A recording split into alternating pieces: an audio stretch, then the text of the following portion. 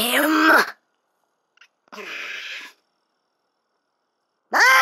No, mascot. Let me at him! Let me at him! Heel! Let me at him! Down! I'll tear him from the... Let me at him!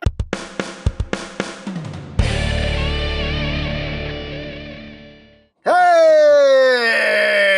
What's up, my peoples? EmGo here, the freaking geek himself, and today we will be reviewing the Transformers Studio Series Voyager class, Sentinel Prime. So here we are, and there he is, and first and foremost, as always, we'll take a quick look at the packaging. So right up front here, we have Sentinel Prime looking all Sentinelian primey from Transformers Dark of the Moon. His name is Sentinel Prime Transformers. On the other side of the box we have SENTINEL Prime. On the other side of the box we have a nice close-up of Sentinel Prime. He is a Voyager class, a clase Voyager, a deep Voyager, a clase viajero, a clase Voyager.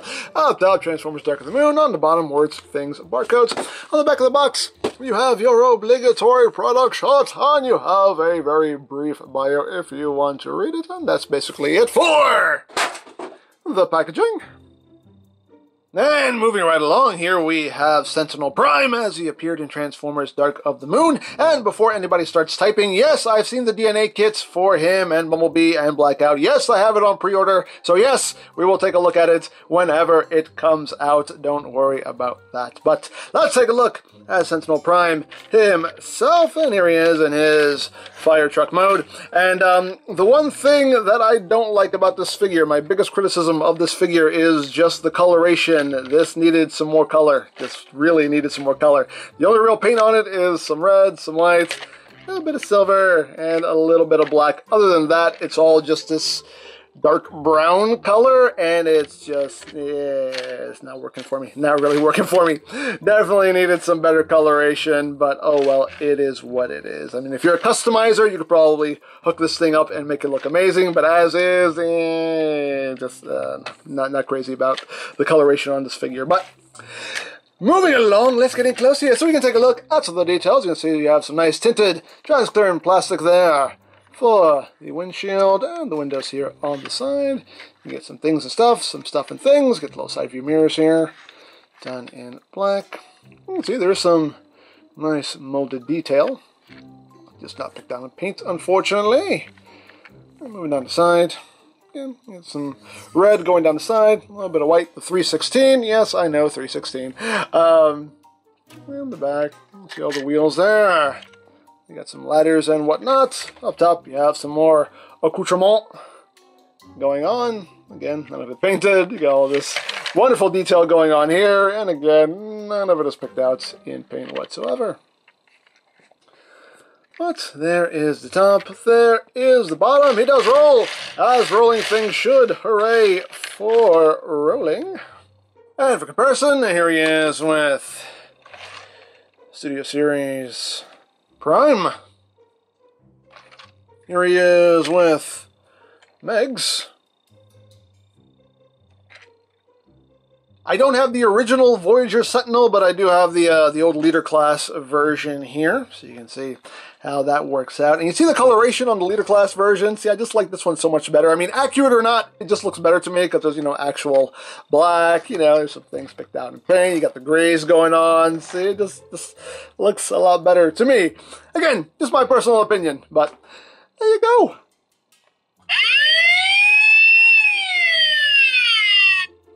Now, as far as articulation goes, this section here is on a hinge. You can kind of raise that up, kind of do what you want there. It doesn't rotate, but it just moves up and down if you wanted to, or if you just wanted to sit flush. You can see this little post and port there. You just push that down. It'll just sit flat against the roof of the truck there.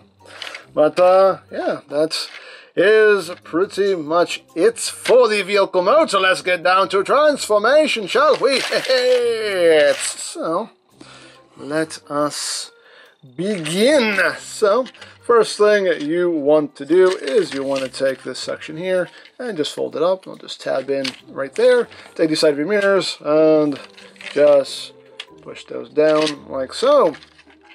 And now we can split the back, which will help you get all of this undone. So you want to take this whole assembly here, kind of grab hold, kind of start wiggling things around, and undo all that. Bring that side down, then come here, and undo this side. Untab that, bring all that down. And another thing we want to do before we do anything else is take these sections here, pop those off, put those off to the side. And now his little crotch section is tabbed up in here, so you just want to kind of pull that out and just bring that down. And now we will work on his legs. So what you want to do here is you want to just kind of grab hold of his foot and pull this whole section up like that. This will rotate around, and then you can just bring up his toes, bring this down. That'll tab in right there, like so. And then we come to the back. This panel here will just tab into the back of his leg. This section will come up, and this section will rotate forward. And this will tab in right here into the side of his leg, like so. And we have a leg all done. Second pass is just like the first. So, just untab that, bring it up, rotate, flip up his toesies, tab that back in, tab that panel in, bring that up, bring this over, tab it in, and there you have his legs all done. So at this point now, you want to grab hold of his hands. They're pegged in here, so just unpeg them and just untab them from each other like so. And then you just want to kind of tug them down to untab them and bring them out to the side. Just pull it down, bring it out to the side, and then you can bring this section down, which will allow you to get this panel untabbed, because otherwise it is not easy to get that untabbed. So go into there, untab all of this. Once you do that, you want to rotate this whole assembly 180 like so. And let me raise up a little bit more. There we go. So once we've done that, we can take the whole crotchal region here and just bring that back and up like so. We can take this section here, take this panel, bring it up, and this will tab in right up in here. So just tab that in, and we'll leave that there for now, and we will continue to work on the upper body. So you want to take his head and bring it up, and this whole assembly here is kind of on a rocker, so you just want to just rock that downward like so, and that will enable these sections here to tab in like that. And then we take these sections here, tab right there, slot, and let's bring that forward, tab it in, take the chest piece, tab that in, then we can bring his arm down, unpeg his shoulder pad here, and bring that up. There you have a side all done. Second pass is just like the first. Bring that forward, tab, down, up. Then we have his arms all done, and then we come back here, we just split this down the middle like so, and this section here, you see the little tab, well, tab in right there to secure all of that in place. Make sure everything is nice and squozen. And there we go. There we have Sentinel Prime in his robot mode. Oh, and one more little thing you have to do is these little bits right here on his hips do come out. There you go. Now, unfortunately, on mine, for some reason, like, his waist just doesn't want to stay put. Like, it just wants to... He has a problematic crotch, and I can never get it to stay in. I don't know if I'm just doing something wrong. I may be. Wouldn't be the first time. Won't be the last. I don't know, but his crotch doesn't want to stay in place too well. But, other than that, he still looks pretty dang good in his robot mode. Still not a fan of the dark brown, but you know what? He looks a lot better in robot mode than he does in his vehicle mode, and I will give him that. I think he looks quite good. So let's get in close here so we can take a look, not at his stomach, but at that noggin. There's the noggin. You can see really nicely done face sculpt there.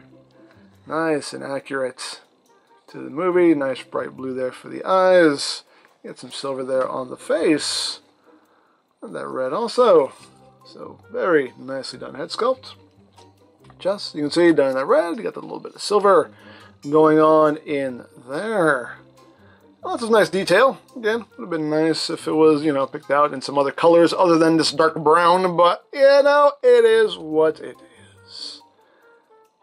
Although, you do get some pretty nice details going on. It does look pretty good. Those big old feet.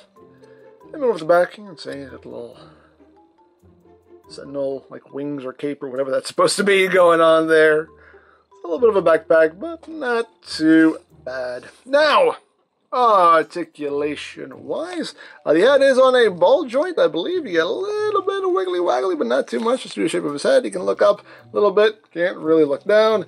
Head can rotate only but so much before his little chin whiskers kind of get in the way. But you can kind of get his head turned a little bit. Arms can do a full 360. They can move in and out. You have rotation right above the elbow. You have a bit over 90 degrees of bend at the elbow. You do have wrist rotation. You don't have anything at the waist. If you untab all of this, then you can get a little bit more waist movement, but not too much. So you got that going on. Legs can move forward that far. You can do the big boots. Back only that far before the butt flaps get in the way. Outward, you can do the full splits. You got rotation right above the knee. 90 degrees of bend out to the knee, and the feet, they can't really move up. They can move down due to transformation, and that is basically it. Now, as far as weaponry goes, we have these two panels here, and what you do is you flip out these little sections here, you connect them together, and there you have his big old double-bladed sword here, which again, nice detail, but, you know, again, just done in that dark brown, which just looks kind of But hey, the DNA kit is going to give us a new sword, as well as a shield and his rust gun. So, hey, DNA's got us covered, but you just split it in half and just feed the one half into his hand. It's quite snug. And get the other one in there. And just get it all pegged together like so. And there he is with his double-bladed sword of murder, justice, traitorism. So there you have that. And now for comparison. Here he is with Studio Series Optimus Prime. Here he is with Dark of the Moon Megs. And here he is with the original leader class. Well, he can tell you who he is. Yeah, you are! And, of course, the last thing to talk about is the included base of displayage, which is in the box. Woo! And you open it up, and there you have the streets of Chicago torn asunder. And we have the Transformers Dark of the Moon logo, Studio Series 61, Transformers, all that good stuff. And we can take Sentinel and just plop them down right there. And as always, it's a nice display option if you want to take advantage of it. So, there you go. So there you have Sentinel Prime, and molding-wise, this figure looks fantastic, just so screen accurate, looks really good. My biggest complaint about the figure, though, is all the dark brown plastic. It does not do him any favors whatsoever, so that's my biggest gripe with this figure, is just the coloration. You know, that's where I feel, this is the one aspect of the figure that I feel needed the most improvement, but all in all, though, it is a solid figure. You know, like the crotch section on mine doesn't like to stay in too well. I don't know if I'm just doing something wrong or it's just my copy. I'm not sure about that, but other than that, it's a really well done figure in my opinion, all things aside. So there you go. Now, if you would like this or any other Studio Series toys, you can always check out BigBadToyStore.com for availability. There'll be a link in the description down below, so you can check that out. You can also check out my Studio Series playlist for any reviews you may have missed. Also linked in the description down below, so you can check that out as well. And I think that's it. So don't forget to check out EmGo's, check out Love Peace Paranormal, follow me on Twitter, all of that good stuff down in the description below. And I think that's pretty much all there is to say. So there is the Transformers Studio Series Voyager Class Sentinel Prime. And this is EmGo saying, remember, you don't stop playing because you grow old because you stop playing. Be geek, be proud, Palm in your face.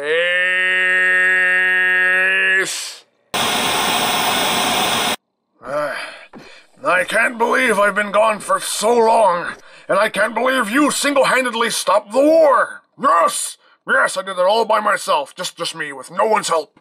That's amazing. You are truly a great leader. Yes, I am. He is so lying to you. Hey, don't make me bury an axe in your face, I'll do it. He's a liar, he's a Decepticon, he lies. You know, that's what they do, they lie. But not us. No, Autobots don't lie. I mean, you would never lie to me, would you, Sentinel? Right? I mean, right?